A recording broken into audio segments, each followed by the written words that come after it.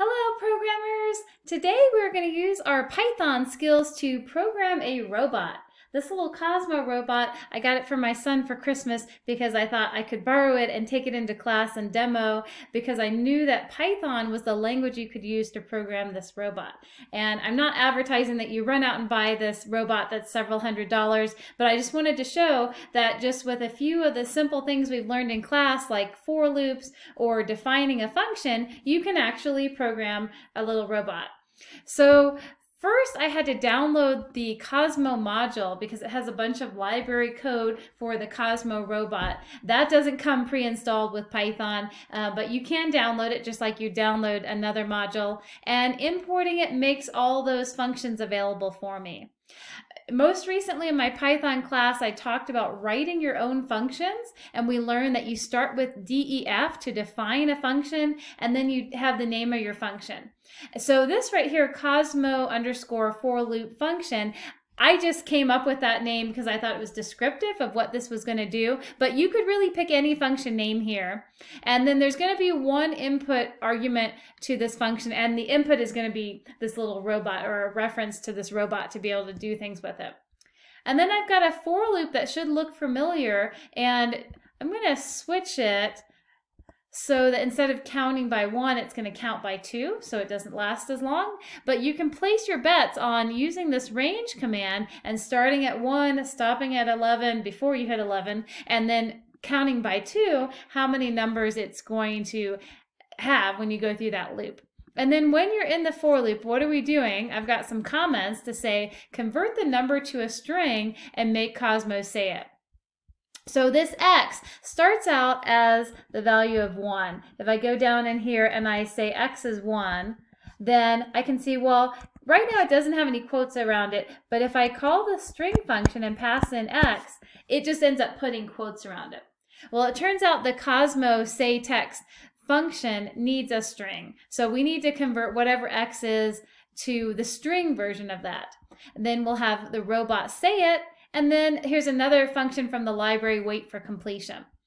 So this line right here is calling the function Cozmo for loop function, and the way to do it using the Cozmo library is to pass in the name of the function that you want to run. So let me go ahead and run this and we'll see the real fun. Oops, I have to save it first. 1, 3,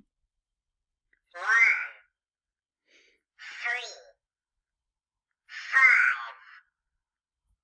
7, 9. Okay, cool. So we stopped at 9, and we don't want to say 11 because that's the stop number for the range command. If we wanted to count by 5, we could just change that step number for our for loop. 1, 6. And then we should be done. So that was just a simple example of using the Cozmo robot and programming it using a Python program. And I've got one more program for us. Okay, my next program using this cute little guy is a program that has him sing the scales. So I'll go ahead and run it and we can just like see what it's going to say.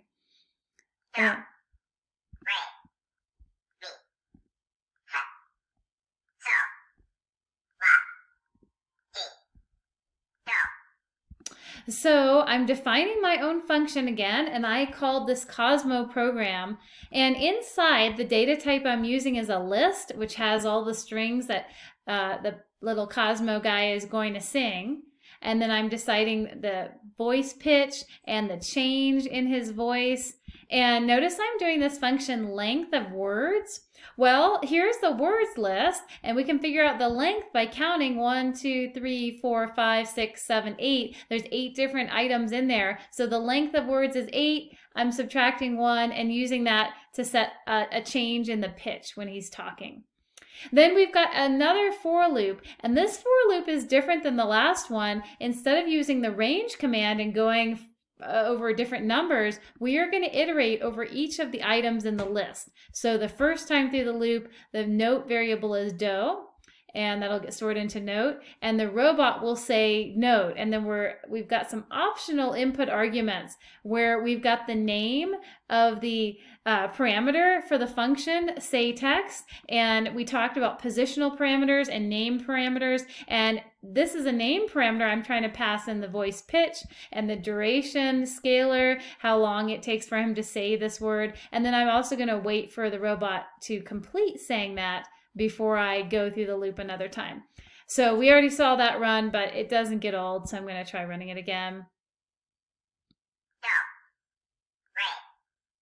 Me. Cool. Ha.